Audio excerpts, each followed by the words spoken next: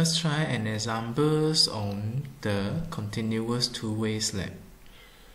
The figure shows an edge slab which is subjected to an uniform distributed design load which is 10 kN per meter square. The question asks us to calculate the moment acting on the slab.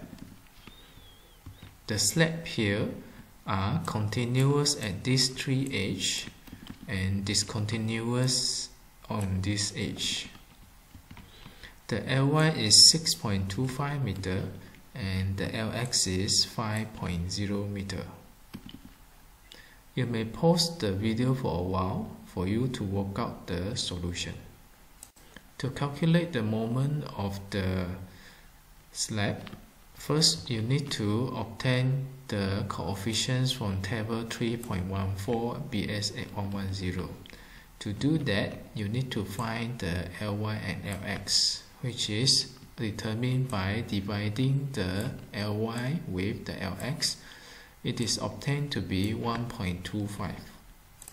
Referring to table 3.14, since that the slab is one long edge, this is a long edge, discontinuous, therefore it is considered in the category of one long edge discontinuous.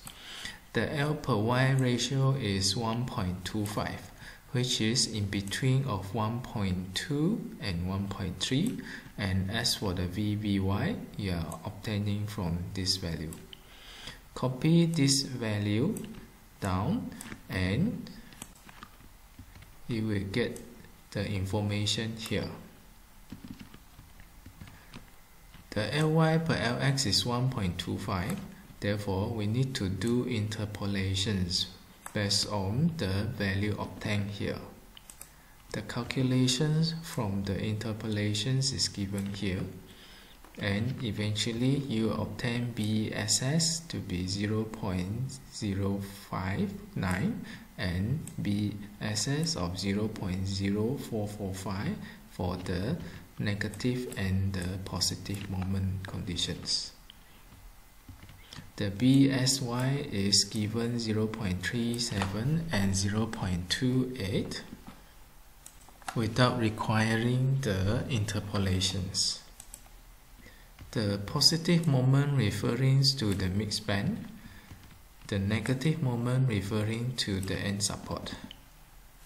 Therefore, the midspan of the shorter span, it will be positive moment, it will be this, and for the longer span, it will be this one. As for the moment for the shorter span at the support, it will be referring to this, and for the longer span at the support, it will be referring to this. Substitute those values into the equations. You will get the moment as per here. The relevant supports are given here. Support AD means it is this support, and support AB and CD referring to these two support. Support BC is a discontinued support, therefore it is considered as zero moment.